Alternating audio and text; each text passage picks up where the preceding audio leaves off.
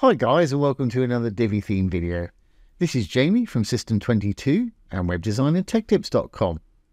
Well, we're starting a new series now. It's called Divi for Beginners, and we're going to start from scratch, and we're going to use this to show you how to build your complete Divi website. So let's get started. In today's video, we're going to show you how to brand your site, adding a logo and a favicon. For anybody that doesn't know, obviously the logo is this thing up here.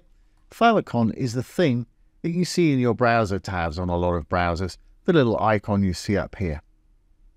To do this today, I've got two little images. I've got a square logo, and I've got that 678 by 678 pixels. I think the minimum they require is 512 by 512 pixels. And I've got a little logo here too. Mine's 338 pixels wide and 100 pixels deep. Great. Well, let's get this started. First thing I'm going to do is add the Divi logo.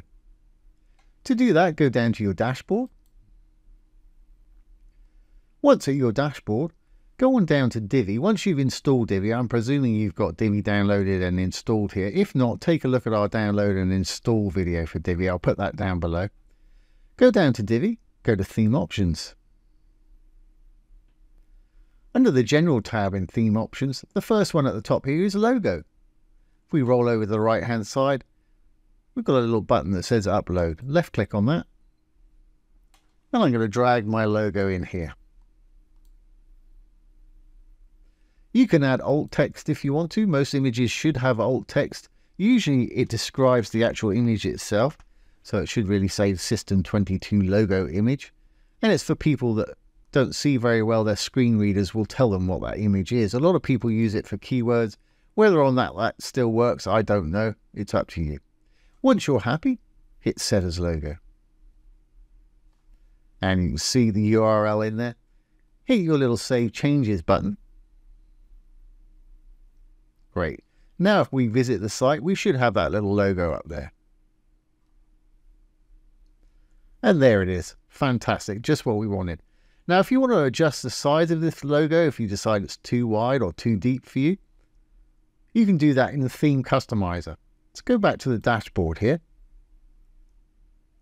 And we've got Theme Customizer just down below here. And we've also got it in Appearance and Customize. They'll both take you to exactly the same place.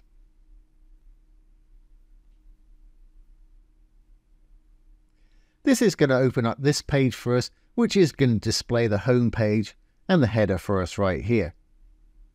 If you want to change the size of the logo you just put in there, roll on down to Header and Navigation. This is our primary menu bar right here. If we go into primary menu bar and we roll down, we've got logo max height here. You can adjust this to make your logo bigger or smaller. Really easy to do. Just set it how you want it. When you're happy, make sure you hit the Publish Changes. Great, well, we're all set with our logo, and by default that will always link to your home page when they click on it. Let's add our little site favicon and make this our own now. We do that in our theme customizer that we're already in here. So let's go back. And we'll go back again. And we're going to go under General Settings this time. First tab at the top here is Site Identity. Now here we can give our site a title right here. And as you can see, mine's just called D24 for Divi24. So I'm just going to call it Divi. And the tagline is what's going to appear beside it up there on your home page. And you can have different taglines for each of your pages. And let's just say Web Design Tutorials. Obviously, whatever you want to put on yours. Now down below you see Site Icon, and it tells you here your icon wants to be square, and it wants to be at least 512 by 512 pixels. That's for devices that have large logo resolutions on them. So like I say, I've got one here, mine's slightly bigger than that.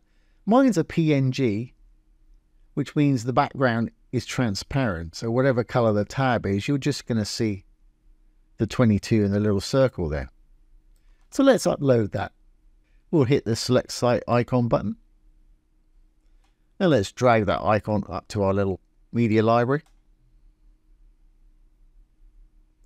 Again, put in whatever alt text you want to put in, caption, description if you want to, and hit select when you're ready. Now, if you've put something up there, it gives you the opportunity to crop it. I'm happy with mine because mine's square with that round image in the middle.